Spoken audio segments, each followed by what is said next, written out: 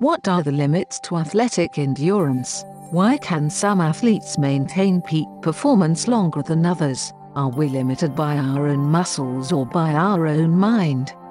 Traditional physiological models suggest that we stop due to oxygen want and muscle fatigue. However, recent research shows that even immediately after exhaustion, athletes still have significant muscle power reserves available. Could our perception of effort be the determining factor in when we reach our limit? If so, what effect can mental fatigue have on endurance performance? Can positive thinking help us to keep going? And can we therefore manipulate our perception of effort to improve physical performance?